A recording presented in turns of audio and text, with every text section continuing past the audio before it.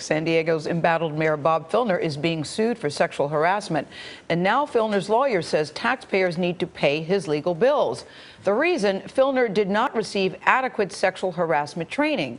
The reporter who broke this story says even more women could surface. John Blackstone is in Los Angeles. John, good morning to you. Good morning, Gail and Charlie. Well, the saga of San Diego's womanizing mayor is looking more and more like a soap opera. Just when you think it can't get any more outrageous, it does. But now it's starting to have real economic consequences for the city, and that is why former mayor Jerry Sanders is now speaking up. What's happened is business is coming to a standstill. City functions are coming to a standstill.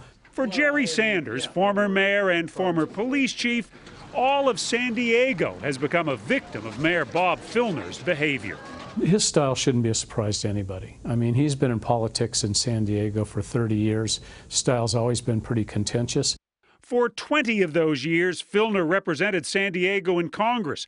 Even then, there were suspicions about his treatment of women. And there's been rumors about this for years and years. And when you talk to some of the local politicians now, are the ones that were back in Congress with him, they say that's been Filner's track record. But certainly a lot of people have endorsed him who said we knew some of the stuff might have been going on.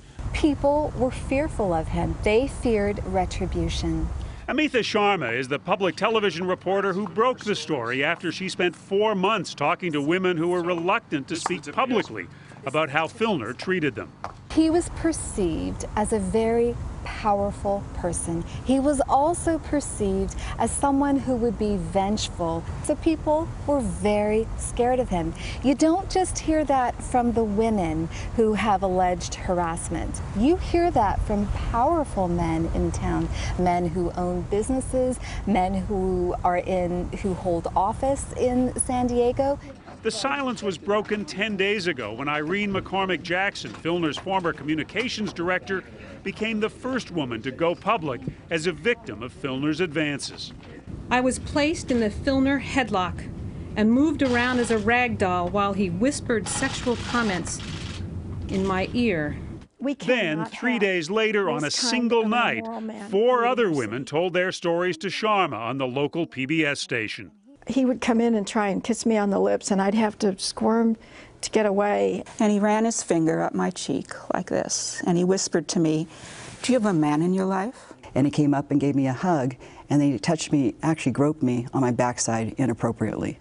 In all now, 8 women have come forward with accusations against Filner. Is this the tip of the iceberg? More women likely to come out? I think there are several more women likely to come out. Still, the mayor insists he's not resigning. I will be entering a behavior counseling clinic to undergo 2 weeks of intensive therapy to begin the process of addressing my behavior. He's digging in. Yeah, the mayor is completely hunkered down. He's buried the bunker under about 200 miles of defense. He's not going to resign anytime soon. Professor of political science Carl Luna teaches at San Diego Mesa College. The mayor's not elected with a morals clause in his contract. Short of a resignation or a criminal indictment and conviction or a recall election, Bob Filner's here to stay, and this is what he's banking on.